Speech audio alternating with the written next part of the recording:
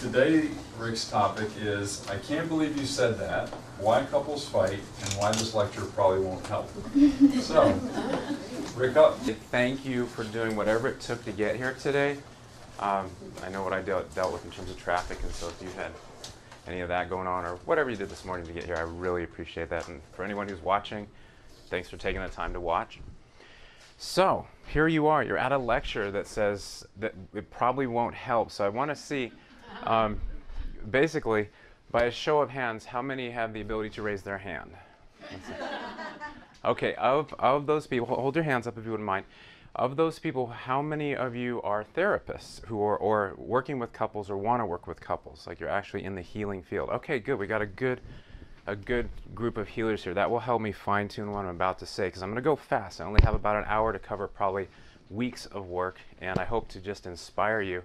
Like I said, maybe my lecture won't help, but it might guide you to the places that will help. Let's see if this clicker works. There we go.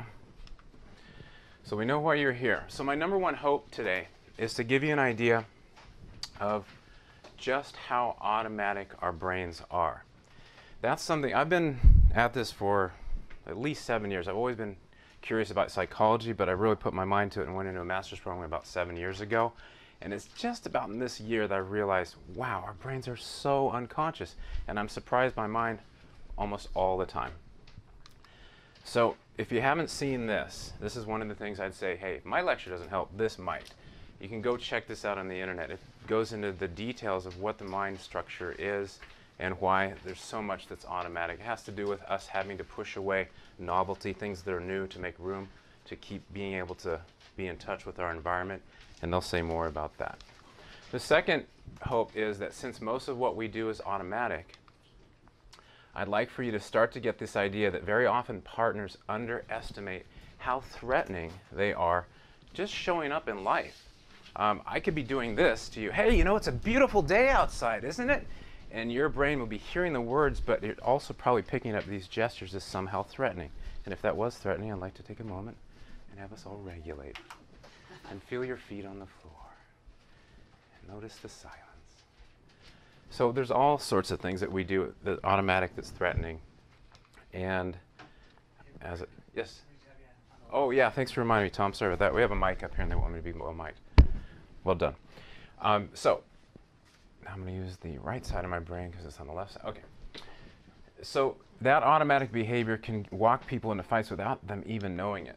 And so the third hope I have today is if we can get our clients to be curious about what their automatic brains are doing, we can guide them to doing something a little different or a lot different in terms of secure functioning. Now what I'll be doing today is talking a lot about secure functioning. I was introduced to that by a gentleman by the name of Stan Tatkin, Dr. Stan Tatkin. How many have heard of Dr. Stan Tatkin? Oh, good, good, good. So this might seem a little redundant if you followed his work, but for the hands that didn't go up, I think you're in for a treat. So here's what we're going to run into. Getting people to be curious about their brain. Did someone see? Did I hear someone ask a question? No, I thought I heard a voice. Getting people to be curious about their brain can be challenging. So here's where we're headed today. I want to start off with 3 domains, if you will, of what's important to know when you're working with couples. The first is the neuroscience. Basically, how's our brain wired and why does it do its thing? Second of all is how did it get wired? And usually a lot of that has to do with how we were attached with or how we were seen as children. And then arousal. That would be, what do you do when someone's brain is heated up and doing something that could be considered outside of a window of tolerance, which would be they're getting ready to fight, flight, or freeze. Because we're going to need to know that and set an example for our clients. So why am I here? Why did I become a therapist? Why do I like talking about this? Because I had great experiences in my own therapy. And my own therapy mostly consisted from top down. We'd sit there and we'd talk about stuff. Hey, you know, how do you feel about that? But it wasn't really asking how do you feel about it. It was more like, what's your opinion on it? What's your thought about it?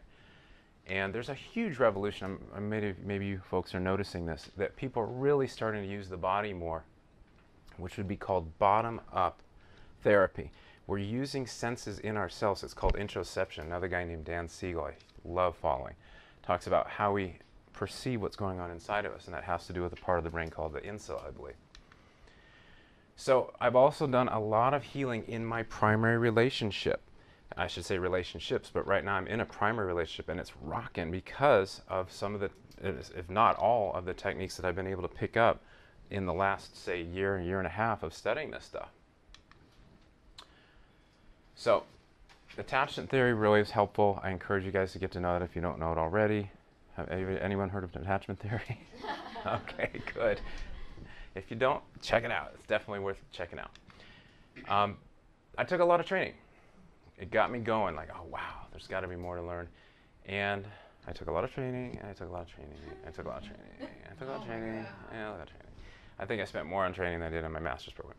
But two things surfaced in all that training. Something resonated, and I bet you guys have all had that experience where you say, wow, this kind of speaks to me. And that was the PACT model, the psychobiological, it's also now called the psychoneurobiological approach to couples therapy, and somatic experiencing from, and I'll show you who it's from. So I've been inspired a lot of people. Here's Alexander Katahakis. Oh, I'm so fortunate to be able to work with here in the Center for Healthy Sex, and she is running around with all these other inspirations in my mind. And I was trying to do a little Brady Bunch theme, but I couldn't quite get it. But again, I want to talk mostly about what this gentleman has introduced to the field of couples work, because both these guys are focusing on using a bottom-up approach, knowing what our system is doing at the time, all the time, and teaching couples to start checking that out. So let's start with this section, neuroscience. Our primitive brain structures run the show automatically. Let me bring this out. I always carry this with me so I don't lose my mind. Thank you. I'm here every Friday. So I'll show a diagram a little better than this, but think of this. This is roughly a 3-pound piece of meat that uses anywhere from 25 to 40% of our calories. So it's doing a lot of stuff. And what I'd like to do is just drop into that really quick. The inner part of our brain, if you imagine, if you start here, let me borrow your hands again. Go like that, please. This is Dan Siegel's brain hand model. You may have heard of it. But think of this as your spinal column, and then you bring this thumb over. This would be, for very simplistic reasons, called the amygdala. It's a threat detection center that's very close to the brainstem. It's constantly at the ready to tell us whether we should run, fight, or freeze. Wrap your hand around it, and then you consider that's like the majority of our brain matter, figure about 90%. And then take this other hand, and let's call that the neocortex. Thanks for playing along. Really having fun. This neocortex is where all consciousness is. Now think about it. It's like 10%. That means that we're thinking a lot, but we're not actually affecting our actions as much as we'd like to. We'd like to think we're all in control, but I'm going to experiment a little with you to see how basically in control you can be when this part of your brain wants to do something that this guy's not wanting to do. In other words, this part of your brain will tell you to do things all the time without your permission, and permission comes from consciousness. So I see a lot of heads nodding. I hope I'm not being redundant. So this part of our brain, this amygdala, got really fine-tuned. You figure from some of the fossil records about 1.9 million years ago, I wasn't born then, about 1.9 million years ago, we had to figure out how to survive things like that. And I'm on the wrong side again. Let's go here. The thing that we also had to survive the most was other people walking, or I guess hominids, walking on legs, getting upright, cooking food now. Now we're able to cook our food and be able to ingest enough calories for this huge energy-consuming device in our head. We figure that that's what took us out of the trees, that now instead of spending 8 hours a day chewing on leaves, we could cook our food and ingest enough calories, and then the neurons took off. Last estimate, we have 86 billion neurons. Here's another reference for you. Dr. Susan Herculano has figured out roughly how many neurons we have, and it's pretty cool how she did it. There's a great TED Talk on it. But you can just see this acceleration in skull size as we learn to ingest our food that was pre-digested with heat and fire. But check this out. I mean, just notice what you might feel in your body now. Imagining if we parachuted you into this situation right now. Can you feel like, God, this might be kind of tricky to manage? And you'd have to be fast and able to get out of harm's way. So the number one thing that our brain wants us to do all the time is not get killed. Think of that when you're working with couples, because I'm going to get to this third section of that slide talking about how powerful primary attachment is. That activates the part of our brain that's checking, are we going to get killed? Are we going to get killed? Because we do not want to get killed. So we have this automatic nervous system that wants to stay away from threat, and yet we need to attach and bond to survive. Because if you saw someone, God forbid, leave a baby somewhere in the park or the forest, wouldn't we all just kind of like, whoa, what's up with that? That baby's not going to survive. We got to do something about it. Unlike other creatures that, after a few weeks they're running around getting their own food. We take a very long time. So we're dyadic creatures for a reason. We're inclined to make pairings. There are biological as well as psychological reasons for pairing. And much of our environment has changed since prehistoric times, but our threat detection circuits have not changed much. And I'm going to whip through this pretty quick. This is stuff that I think as therapists we ought to know if it's interesting, and if not, just know that your threat detection, your limbic system, is down here. And there's like a 1 millimeter layer of the cerebral cortex, where there's all the thinking and high processing expensive systems are. So it doesn't stand a chance when we're under threat. Oh, here's an example. I forgot to put that slide in. So the smart relational parts come from here. This is the outer layer, and specifically in this last part of our brain to be developed, the prefrontal cortex. But notice, it's complex based on the density. That's the gray matter. This is fast and dumb. This is slow and smart. This takes very little resources, very little oxygen and glucose. This takes a lot. This is very expensive.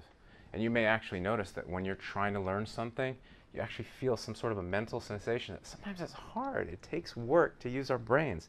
That sensation is usually coming from the prefrontal cortex trying to manage things, whereas this stuff's so automatic. Keep that in mind, because that's going to be running the show with your couples. Stan Tatton calls them primitives. It's cute. It works. I mean, think of that, part of the brain versus the ambassadors. The primitives come in, they shoot first, ask questions later, as he would say. And then when the spell is over, when the adrenaline and the cortisol gets out of our system and oxygen and glucose return to the ambassadors, they have to come in and clean everything up, and they look around and wonder why everybody's dead. Well, it's because the primitives shot everybody, like, ah. So that's one thing I want you to keep in mind when working with couples. So I'm going to give you a little demonstration.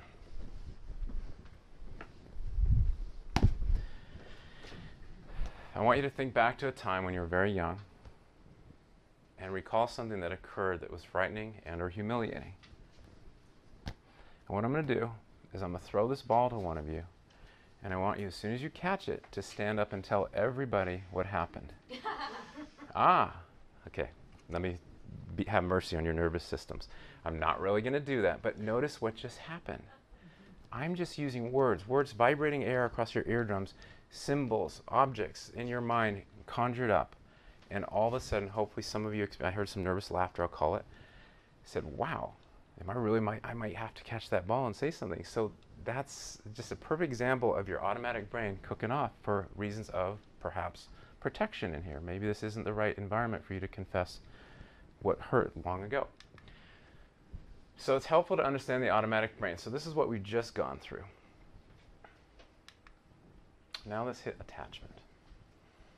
Our early life survival depends on caregivers for several years. How our caregivers attune to our need for security shapes our limbic system over those developmental years, and primary adult relationships that are threatening activate limbic reflexes. Think of that as a reflex. Think of this automatic brain. This is where our pain reflex is. Shoot first, ask questions later. So if you have an environment where your wiring is set up by the people that took care of you in the first 18 months of life that wasn't responsive, that was somehow stressful, your brain starts to say, hey, maybe that's what love is supposed to feel like, or maybe this is what I need to protect myself against. Have you guys seen the still phase experiment? Oh my goodness, this is going to be fun too. So I'm going to, also actually, let me give you a little precursor here. Brace yourself, because I think we're all caring people here, because we've taken on this profession for a variety of reasons, but I project that it's mostly because we care about others. We're going to see something that's going to be momentarily distressful, But if you can get through that, I think the bigger message would be very important. That is how automatic, even in early development we are. Let's go back to that. I have to click to start.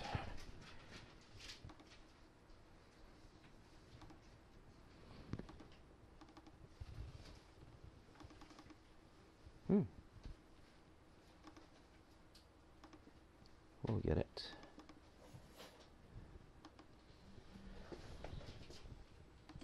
So notice your activation pattern starting.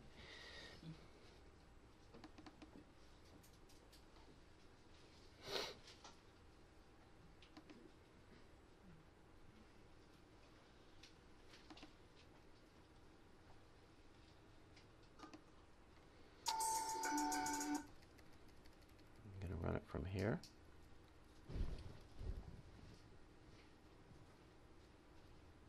I've got the computer in presenter mode so it doesn't do its thing automatically. Sorry about the delay.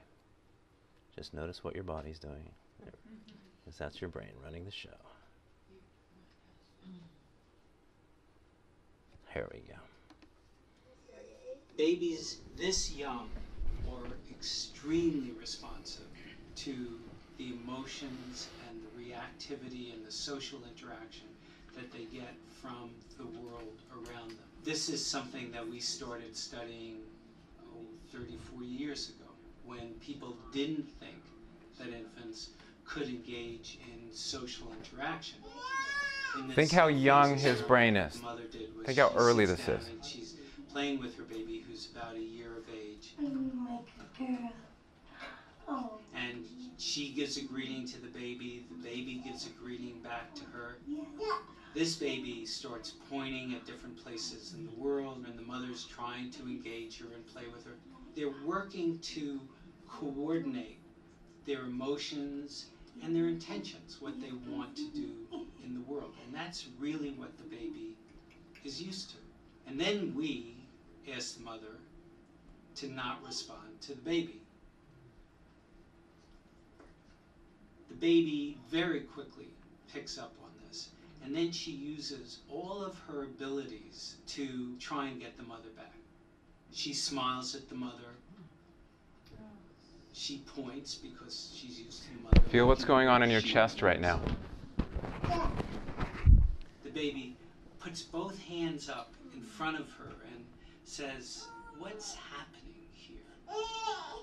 She makes that screechy sound at the mother, like, "Come on, why aren't we doing this?"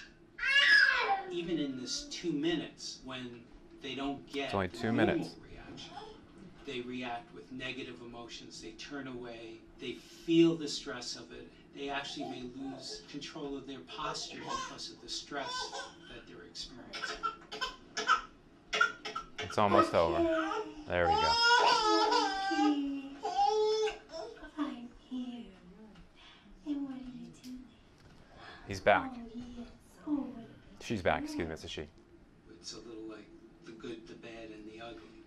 The good is that normal stuff that goes on, that we all do with our kids. The bad is when something bad happens, but the infant can overcome it. After all, when you stop the still face, the mother and the baby start to play again. The ugly is when you don't give the child any chance to get back to the good. There's no reparation, and they're stuck in that really ugly situation. So thanks for bearing with me. But think of all that going on, and now I want you to see or think of any couples that you've worked with, or maybe your own relationships, where there's some sort of underlying message that I won't be there for you. And that is the same part of the brain, alive and well, and no matter how old we are, I'm going to argue, and with good evidence internally, and maybe for you guys to find out for yourselves, that we never outlive the need to be parented, and we're primarily dyadic creatures.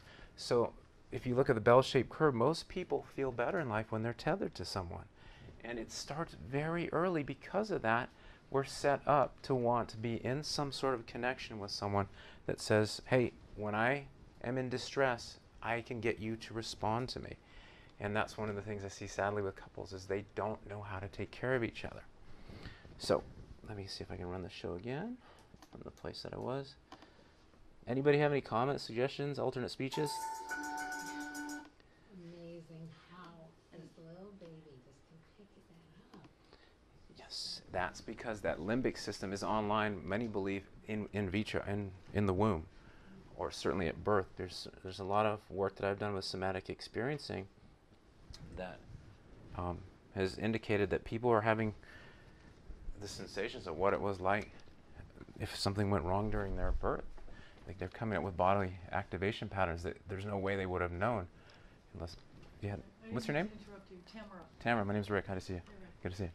I was just wondering if there's a subtle difference between the mom who doesn't have a blank face but who reacts differently or responds differently. So in other words, the baby's sad and then mommy goes, "Oh, you're okay." And I wonder what the subtle differences would be between the two. Well, and I'm wondering if you're talking about incongruence, Yeah, when there's an incongruence. inappropriate response. Yeah. That, I believe, and I've seen discussions on this, is also, as it can be damaging, because now someone says, wow, not only am I alone, I'm with someone who's threatening. Like it's not that maybe it's kind of better that no one be around because this person doesn't get me at all, and now what are they going to do? So it's a great question, thank you. Or a comment, actually. So we have the automatic nervous system that wants to stay away from threat, yet we need to attach to survive, and we see where this comes from. And how we attach at a very early age shapes how we're going to attach in adult relationships. So I'm going to rip through this because this is the attachment style. We could spend a whole day just talking about how these are shaped and what to do with them. Usually couples are going to come in with one. If they're securely attached, they probably don't need therapy. Maybe some fine-tuning. But usually what you're going to see is someone who's avoidant, and they pick someone who's a wave. Or actually, they wouldn't do the picking. The wave would do the picking and the chasing. So I'm going to quickly go over this. Basically, securely attached is someone who had a lot of good caregiver experiences. And I'll just let you read that.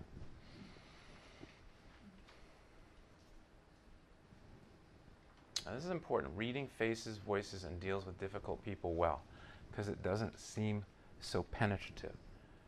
Can you just read a few points aloud? I can't see. Oh, sure. Thanks. I appreciate you sticking up for what you need there. So people who are anchors are people that come from a family where there's an emphasis on relationship. They have experienced justice, fairness, and sensitivity in their family.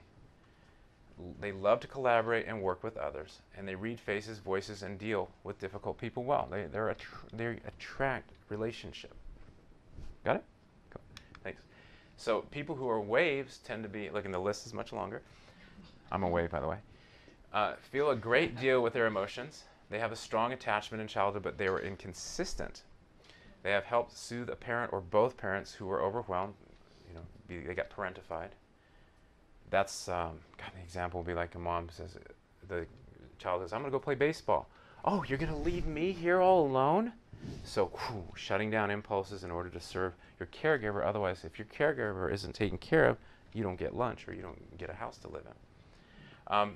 Have felt rejected, turned away by one or both partners. Focus on external regulation, asking others to help soothe them because they were so used to doing it for others. They find it's hard to shift from interacting to being alone. They overexpress and like to talk about all the details. Notice, chat. And I didn't have any coffee today. Stay in close physical contact to others. I love to snuggle. Often think they are too much and nobody can tolerate them. Yep. And also known as anxious preoccupied. This comes from Mary Main and attachment studies.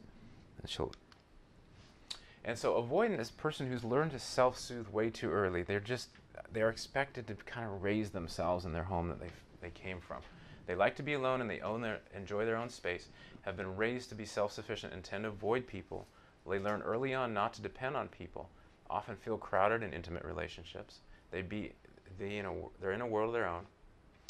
Self-soothe and self-stimulate. They do not turn to others for soothing or stimulation, and that's extra. We see that a lot here because we deal with a lot of porn and sex addiction, and so what better way but to self-soothe with a screen and images. Find it hard to shift from being alone to interacting, underexpress their thoughts and feelings, and process a lot internally. So one of the things that Tatkin says so brilliantly, he says, these type of people say, I like you in my house, but not in my room except at my invitation. And that kind of sums it up. And if you have ever gone into a relationship with an avoidant, it might be something like they'll be in their room on the computer and they get really startled if you say, hey, dinner's ready. They don't like something coming in to puncture their system.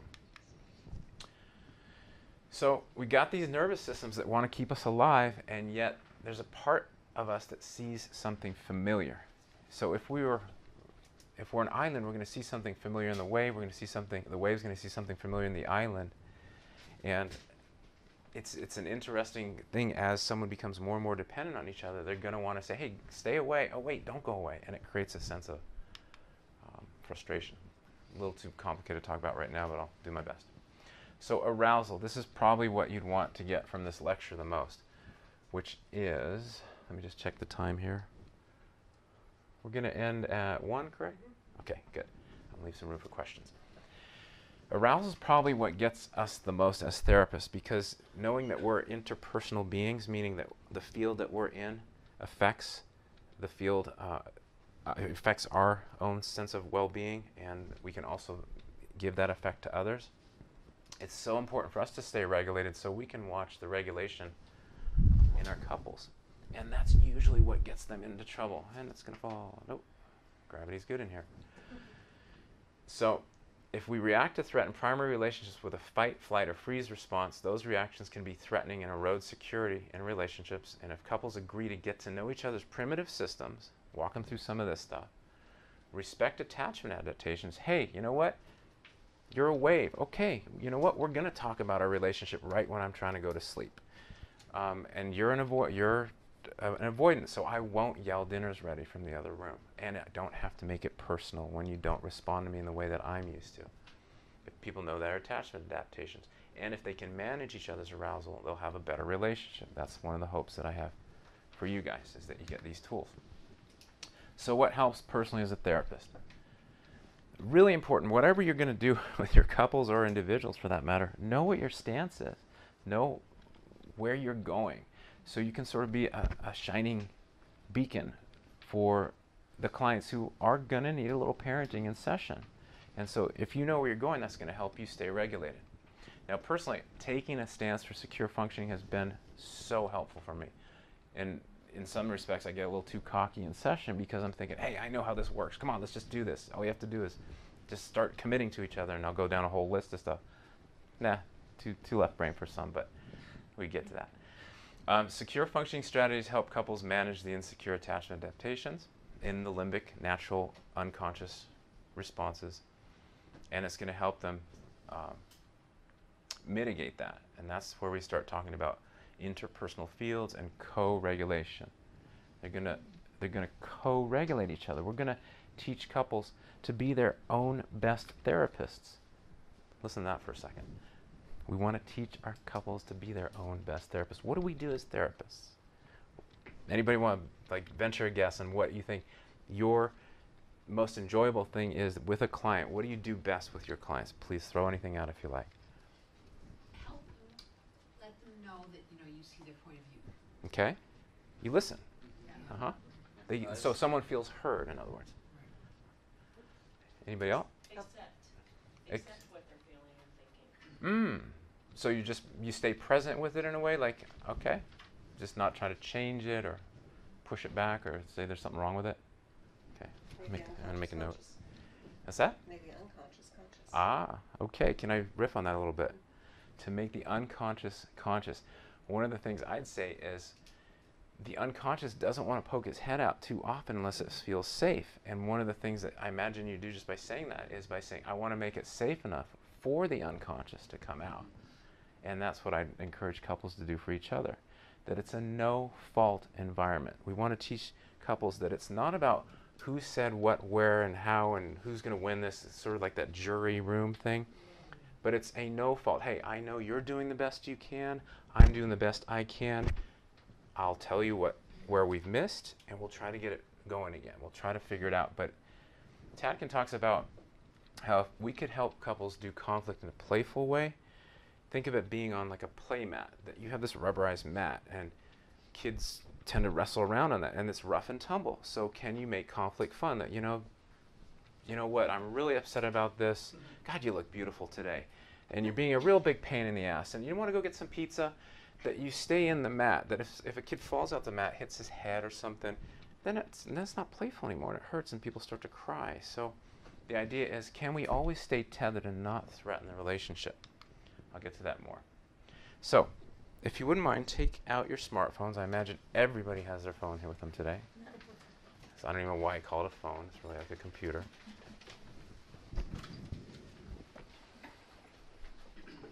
I want to thank Diane Poole-Heller. She's got this mastermind program for therapists that she's doing on the internet. It's pretty cool. I definitely invite you to check it out. I saw this intervention. What's her name? What is it? Diane Poole-Heller. How do you spell it? Diane is D-I-A-N-E, Poole, P-O-O-L-E, and then Heller, H-E-L-L-E-R. She's a very experienced, she comes from the somatic background, and she's providing a community for therapists to really stay tethered, because the internet's making it more available for us. If we, like, think of all the stuff you had to do to get here today. Imagine sitting at home, it's kind of less interpersonal, and I'm enjoying your company, but if we can't get here for some reason, at least you've got some other community of therapists that you can connect with. So you got your phone, you got your smartphones out. Notice, look at it for a moment and hold it. I'll hold mine too. Actually, I don't want to hold it yet. Think about what it represents. This is like a portal to other connections, other people. I'm imagining that you guys use it to stay connected with other people in your life that are important. Now give that to someone sitting next to you.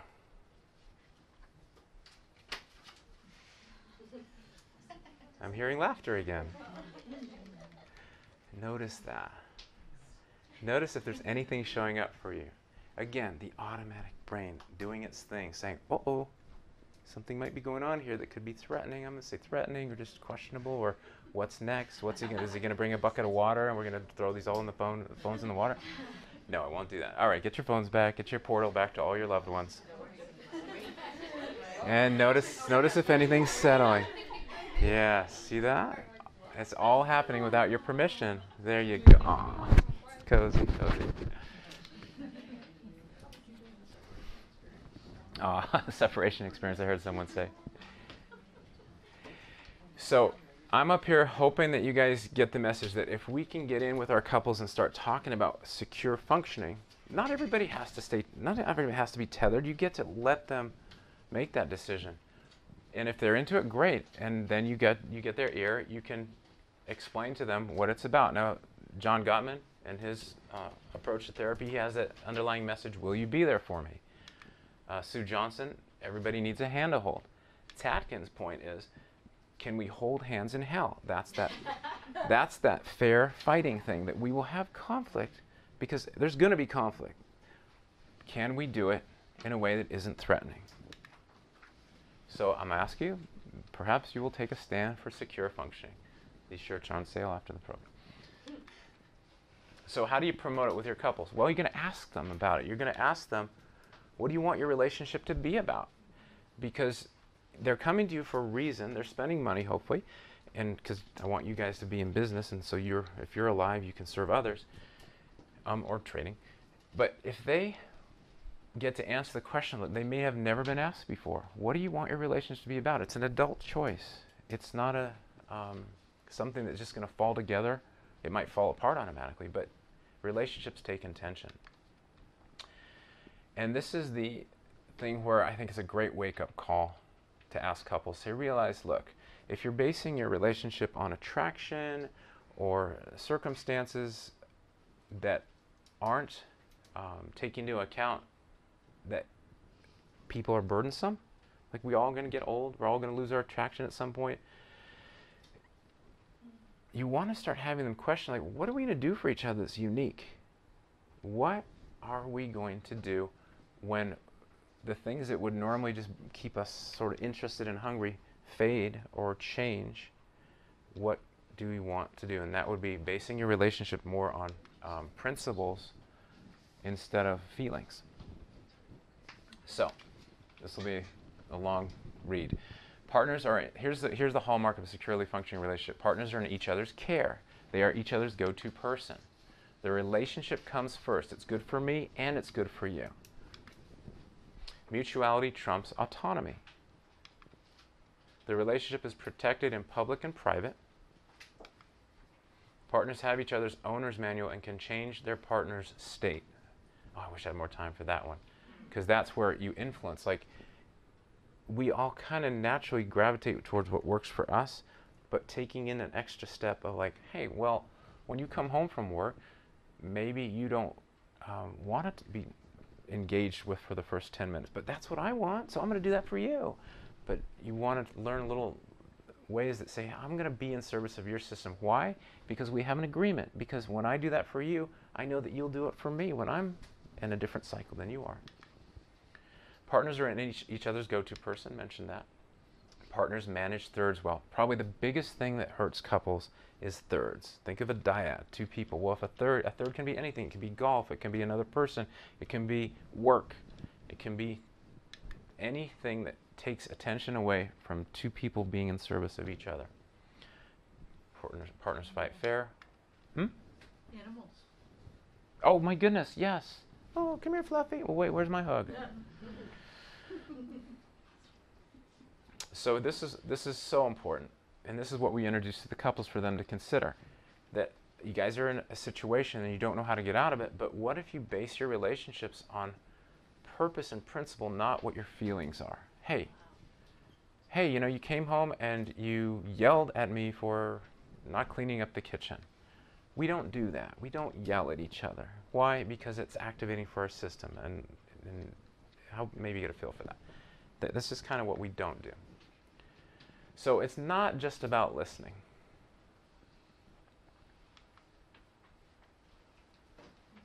That says, if you can't read in the back, that's just the booze listening. If partners perceive benefits from secure functioning strategies, this is again me selling to the idea that if you pick up secure functioning strategies for your own way of handling couples, it's going to be easier to sell it to them when it comes to conflict management. So, let's see what. Wait a second.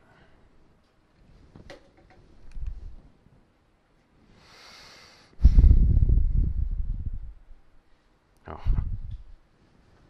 Hey buddy, can you get a court for Saturday after 3 o'clock?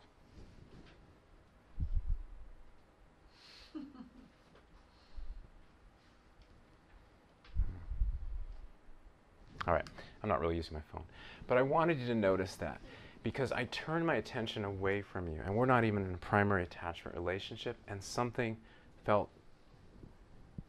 probably off for you.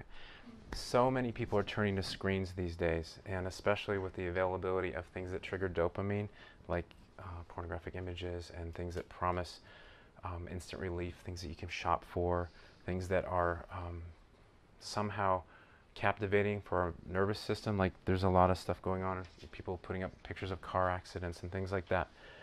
That's hard to compete with, and you want to make sure that's part of your agreement. The biggest thing that's out there is how to manage thirds. We want to really help couples start taking seriously that if someone's out golfing too much, that's a third. If someone loves talking to their mother every day, you want to check with the clients, like, well, how's that work out for you? And you encourage this idea, wait a second, take care of me. And that's our agreement, we take care of each other. Great question, because here's what I'd say, and what I've seen happen well, is that children are very, very important. But keep in mind, if children are in a home where I'm going to call it the king and the queen, because it's a heteronormative statement, but the king and the queen of the household have their organization, the entire household does better. Think of the functioning couple as the roof and the house. And if the roof is intact, then everybody gets protected. And so if I'd say that kids, of course, you don't imagine, picture this, a couple comes together, someone comes home and the other person meets them.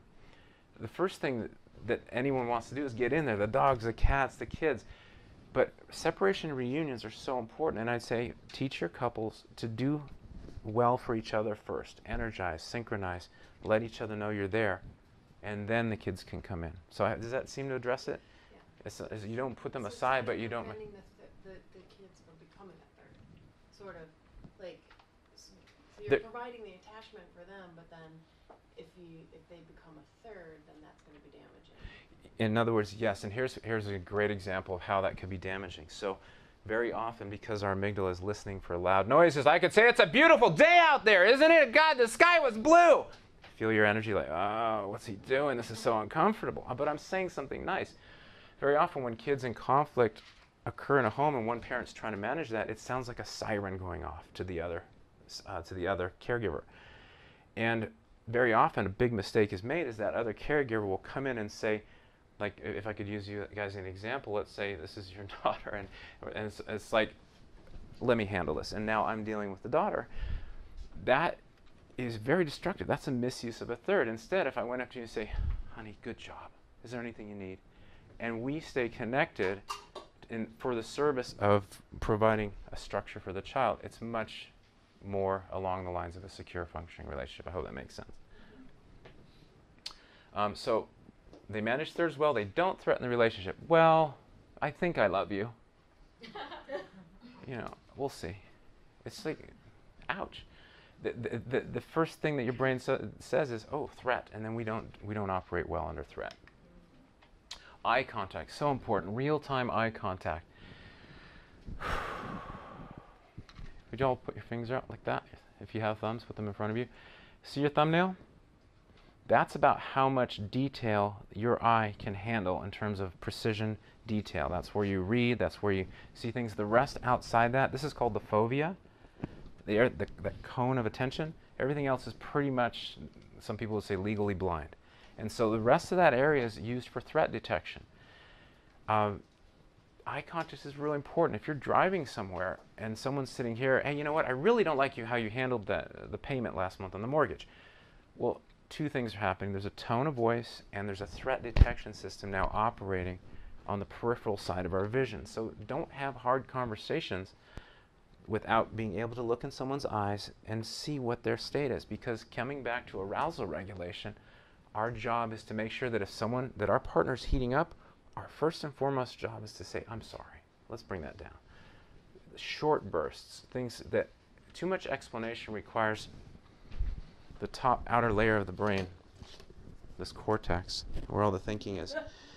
That's where all our thoughts are. So that's like a 2 or 3 inch long sentence. Sweetie, I'm sorry, I forgot to pay the mortgage because, you know, right as I was going out the door, I didn't have stamps, and then the envelope, I wasn't sure whether it would fit, and, you know, and meanwhile, the pressure's rising.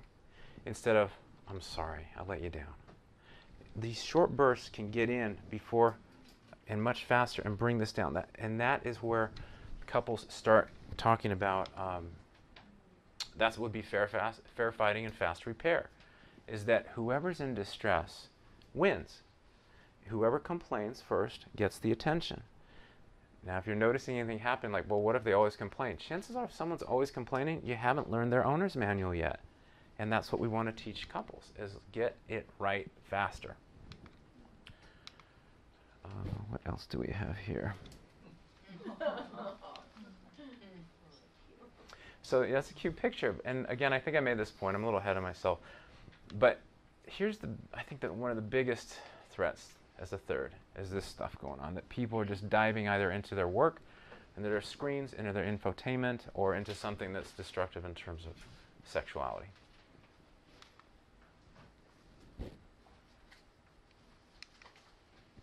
I'm going to play something really quick here for you. Not so quick. We're going to find out.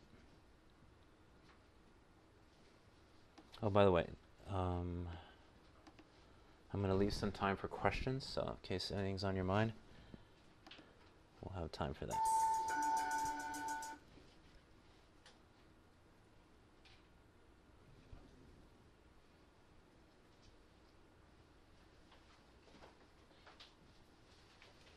Enjoy that air conditioning.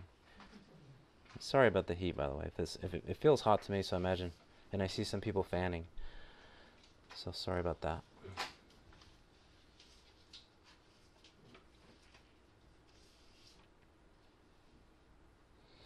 So another thing that's happening is people are using their devices to talk And that breaks the eye contact, and you can't really get a sense of what's going on at the underlying systems.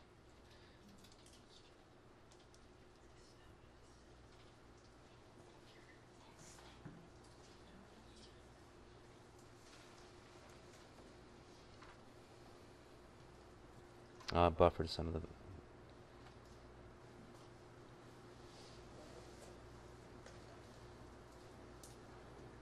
There we go.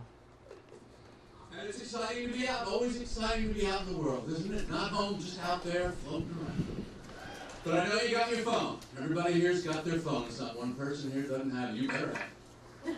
You gotta have it. And we call it a phone, we don't really use it much as a phone, do we? No, we don't, because they gave us the option. Some years ago, you were given the option. Well, you want to communicate to another person. You could talk, you could type. Well, once you have that option, well, that took half a second. Talking lost. Talking's over. Who does to talk? To talk? Oh my God, I gotta talk. Do I have to talk to this person now? Talking is work. You gotta make facial expressions that go with what you're saying, different hand gestures. You gotta suck air in, you gotta blow it out. Talking is over, it's obsolete, it's antiquated. I feel like a blacksmith up here sometimes, to tell you the truth. Email, text, we love it. Because when we communicate to another person, we want them to know, I could have called you and I chose not to. I decided I only want to hear my half of the conversation.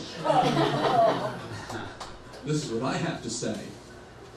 I think we're done here. You get it? It's like we've got these great tools to help be able to be efficient, but when it comes to dealing with these primitive brains of ours, you can really, and how many of us have said something one way and the person reads it, what? So be careful. You want to really let people hear that the relationship will be in the eyes, it will be in watching body patterns, it will be coming from the soma. So we covered a little bit of the eye contact, fair fighting. The one who perceives it, when it's like, if someone feels hurt, hey, you know, that hurt. Well, I didn't mean to say that. That's door number one. What about, I'm sorry. That takes strength for the person. If they, how many of us have felt, you're out of your mind. I didn't do that. But if we can suppress that and say, oh, this person's in trouble. Their sympathetic nervous system is getting ready to fight, flight, or freeze. Do I want to be right, or do I want them to be happy? Because when they're happy, I'm happy. I'm sorry.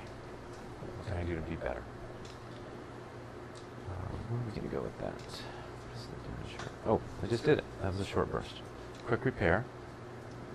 So in conclusion, neuroscience. Our brains are fast and dumb when threatened, which makes us fight.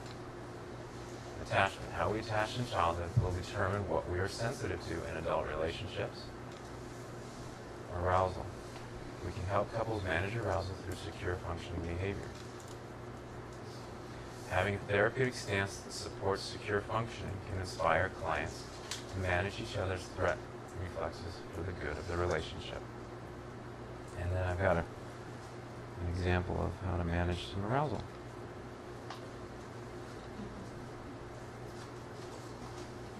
Oops. Not put it in the right place.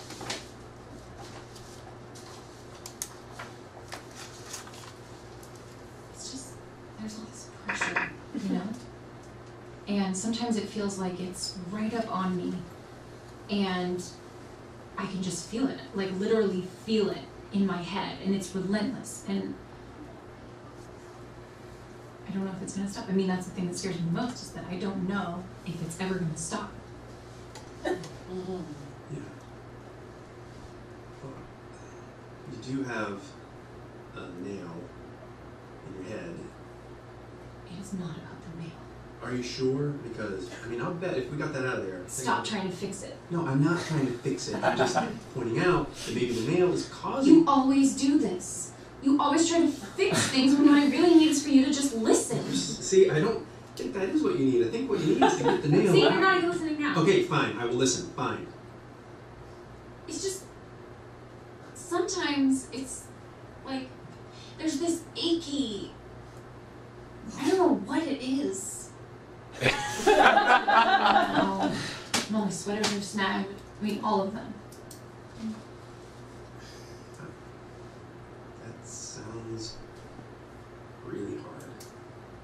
It is. Thank you. Ow! Come on, if you would just... Don't!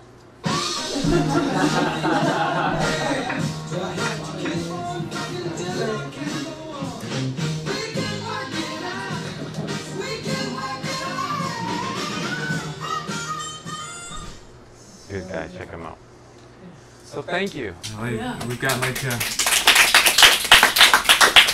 questions, comments. Again, alternate presentations are welcome. So, any questions? A comment on one thing and a question on another thing. That going back to the still face experiment, one of the things that I found interesting about that is it adds more devil in the details to Erickson's trust phase, it seems to me, because we tend to think about the importance of that phase of life, of a child feeling their needs are met in terms of, are they, when they cry, do they get fed, are they, you know, but it goes down to, do I get a reaction from my mother's eyes, you know, that is part of what builds trust or mistrust even, it seems, and so it's like an extra, you know, finite level of how that plays out, it seems to me.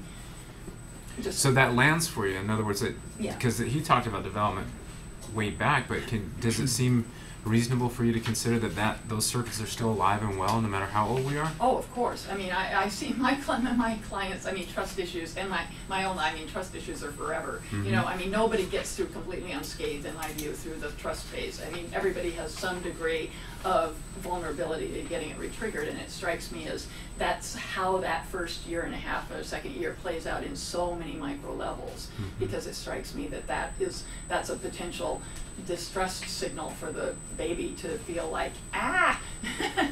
Well, yeah, and so that would get burned into a pattern. And one of the things that I found so helpful was that to start thinking and encouraging couples to think, hey, wait a second, what if, can anything up? Yeah, okay. Okay. What if we actually said this to couples, would you consider that your relationship is about transformation?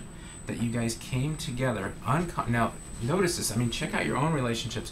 Don't we pick people, and some people say, oh, my picker's broken. Well, hold on a second, it's working perfectly. You're picking someone who you need to work your shit out with, your stuff out with. It's like, come on, isn't that a beautiful system that we have in us, that we pick each other to evolve? Because think of survival of the species. If we had issues growing up and certain threats were handled a certain way, wouldn't we want to pick something familiar, because those caregivers technically knew what to do to stay alive long enough in our environment to reproduce? So why wouldn't we want to stay sort of tight within our familiar clan and pick someone in a very neurologically based survival picture and bring them in, and then upon noticing the discomfort, then you can say to your couple, well, that's coming from the top down stuff. What do you want to do to transform the bottom up stuff? And then now the relationship has another layer of purpose other than bliss and procreation and the fun stuff that goes along with that. So that's what I'd say. Hey, encourage your couples to notice the transformation. And tell me, you had a question. Go ahead, please. I'd rather hear what you have to say than what I have to say. My question was just, you said you work with a lot of high conflict couples. When they first come in, you know, so this is all the material that you're thinking of, you know, that you're holding. What do you, yes. Right. So what are those first sessions like? What do you tend to do when they first come in and they have like a flurry of things? Love that question. Because what happens for me is my anxiety. Look, you can hear the pace of my voice. I'm just a highly anxious person generally, but it's the biggest chore for me to sit back and watch the movie. And I am fortunately seeing Stan's work and other people who are pretty confident. You just sit back and watch, and you can say stuff like, God, you guys really don't know how to take care of each other, do you? You start planting seeds, may feel a little shameful, but they're there for a reason, which means there's a kernel of hope, as Gottman would say, that inside every conflict, something's going to evolve better. And so to answer your question, what do? I sit on my mat, I try to do this, and watch the movie until something shows up and I think, oh, okay, I'll feel an inspiration. And then I'll come back to secure principles. So what aren't they saying to each other that should be said? And then how do I position them to feel a desire and somehow to do that for each other, which would then go into cross-questioning. Does he always talk like this? I'll point, this is all Tatkin's work. You don't say, hey, do you always treat her like that? You say, does he always talk like this? And you know, hey, what do you like about her? You start making the couple, and also have the couple face each other. It's because that takes care of the phobia, and that takes care of them staying out of implicit memory. Feel like the question's answered? Because I want to riff on something real quick. Yeah, go ahead. Okay. Eye contact is important because it keeps you in the moment. If I do this, so you know, I'm in this audience now and I'm giving this lecture, and a lot of these people don't, you know, I'm just not sure if I can trust some of this information. So I'm not sure this lecture is going to go the way I want it to. See, I'm in my own head, but if I look at you, I see these joyful faces, say, oh wow, there's a lot of recognition in here. Things are great right now. If couples are fighting and you see them start to not look at each other, you know that they're going back to past injuries, whether it was done by each other or someone else. And so it's really important, even in the fights that I have in my primary relationship, it's like I'll say, sweetie, look at me. Do you see something on my face that's threatening right now? Do you see something going on that tells you that you're sure this is what I intended to do? To try to do a cross-check with what's happening now, the top down versus the bottom up. Keep in mind, our brain is designed for novelty. We like looking for new things, and we need to push that aside as fast as possible so we make room for new things that might kill us. So you guys, for those of you who drove today, you did not drive your car the same way than you did when you were 16 learning to drive. Why? Because it went into automatic procedural memory. That's how we've survived. So couples tend to come out of procedural memory automatically when threatened, and we've got to keep them in the moment. What do you see on his face that's threatening? Would be an intervention. Would you be okay if she gently touched you right where she sees anger? And that forces them to start cross-checking the memory of the past of perhaps an alcoholic father that was aggressive and attacking, to someone that is showing up that's just a proxy. But oftentimes with these high conflict couples, there is a lot of anger on their faces when they're talking to each other. So what do you do? So they are seeing a threat. It actually is there. So that you just see them fighting back and forth, they'll start yelling at each other, or what? They'll be saying what's wrong with the other person, or you always this, or you never this, or those kinds of things. Okay, so there's a couple ways to go about that, and at least that I've found success. One is you just wait, or you do something that's actually insulting. Because if they're really at it, it's like, you're pretty much sending the message, you guys done yet? Because they're gonna feel a sense of like, okay, that's also to test the therapeutic alliance. Because if I do that and they ignore me, and they just go and go, then they just want an audience, and they're not willing to think. This is a projection, but I would say their brain isn't really ready to take in a professional. They don't think that they need the help. You know what? Fuck you. I'm just going to talk to her the way I want, or him the way I want.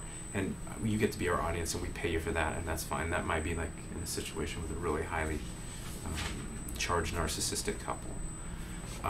That's one intervention. If two people are way too angry and they're just not saying, oh, God, at some point someone says, look, here we are again, and there's some sort of hint of humor or letting down, then I would go into more of an EFT approach, the Sue Johnson technique, which is you triangulate, which is you say, hold on a second. So what's going on right now? Tell me what it's like. And you bring them back to their experience versus what their partner did. Well, he said this, he said, yeah, well, what goes on for you when that happens?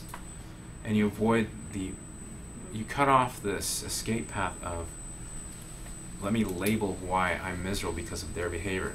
You just let them talk about what it's like to be eventually it's going to come down to, I'm alone, or I don't trust them, or I'm hurt. And these negative, we're negative, our brains are negatively biased, I'm sorry to say, because that's what kept us alive. We can't mistake a tiger for a rock, but we can mistake a rock for a tiger. Please. I find the most difficult couples are those who just, they hear their partner saying, I'm alone, I'm scared, I'm frightened, but they lack the capacity for empathy or much insight. So what do you do in these couples where they just they have extreme difficulty doing Why are that? you guys together? Why did you pick each other? What's Because going on? because she cooks me dinner and does my washing. Okay, and that's it? You could outsource that. I get sex. Okay, you can outsource that too. Why? What's unique about you guys being together? Is it okay we role play a little bit? Yeah. So what's unique about each other that you guys do for each other that no one else on the planet wants to do? She takes care of me. And do you know if that works for her? Does that work for her? It should. Well, how about we check? Does it work? And now you can switch roles. Is it working for you? Ask her. Is it working for her? No, because he doesn't. I don't feel like he really cares or understands me. Well, so it sounds like you're getting what you need, but she isn't. What do you think will happen with that? What? What do you think will happen if? Because she's telling you right now that I wouldn't necessarily engage. I'd have him reflect what it was. So did you hear what she just said? What did you hear? Yeah, but that's a wife's obligation and duty. Well, it sounds like she's not really feeling taken care of, and if you don't take care of her, someone else will come along and do it for you.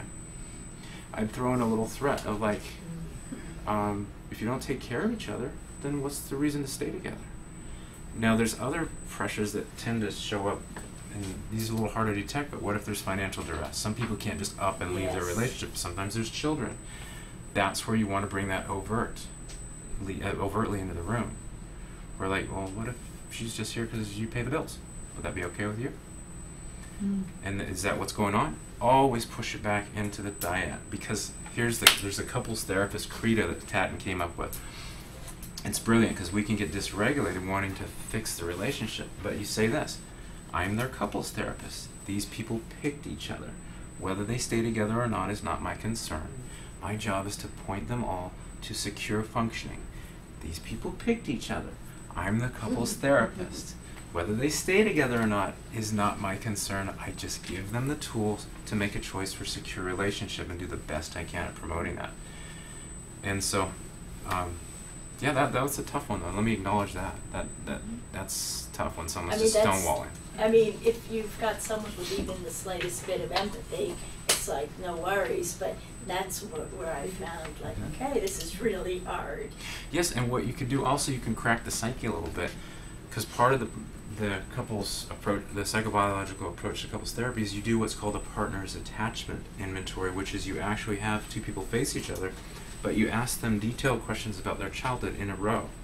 Like, who did you go to for a hug? Like, if you guys were partners, I'd have you face each other, and then I just say, so who did you go to for a hug? When you were in trouble or in pain, who soothed you? Who put you to bed at night? Who had a bedtime ritual?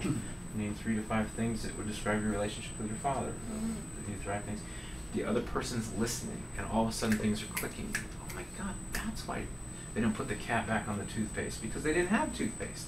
You know, there's all these little things, and you start to weave the unconscious, invisible past that have these two people choose each other into the present, and then it makes it less personal. You know what, I'm not going to yell at you ever again for leaving the cap off the toothpaste. God bless you for appreciating it now. You know, thank you. It turns something that would be mysterious or painful into more like, oh, I care for her when I put the lid on myself. I mean, the other thing I find challenging is if one partner brings in the other and says, it's basically, she's the problem, fix her, I'm fine, I'm good. If only she were doing X, Y, and Z.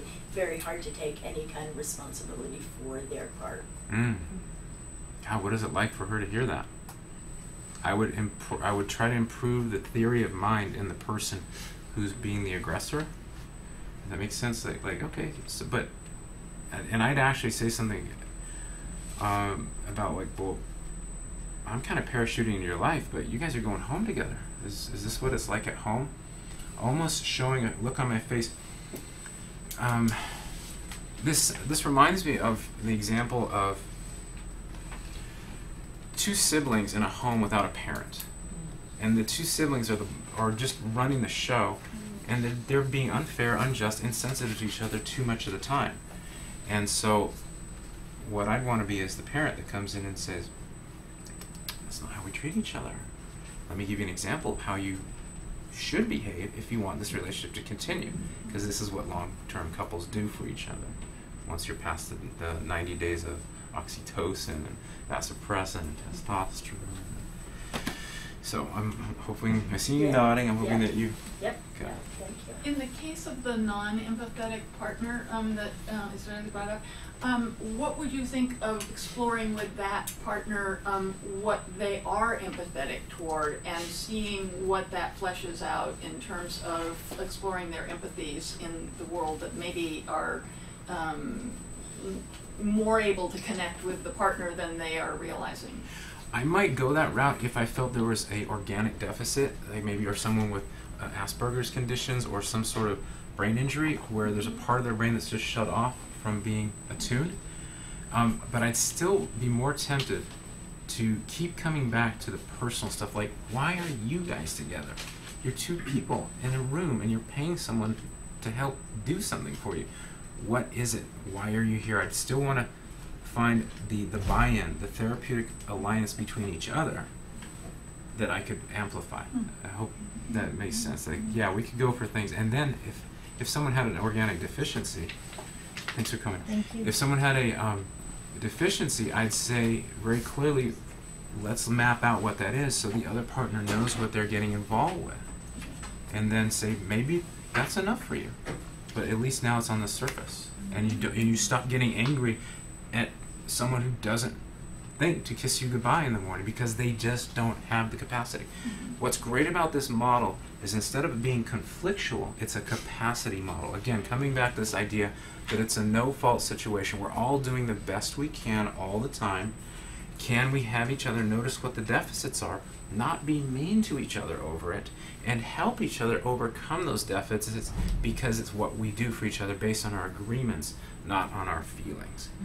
So we got 5 minutes left. I don't mind ending here unless you guys have more to talk about. So I really, really appreciate everything you did to be here today and give me all your attention.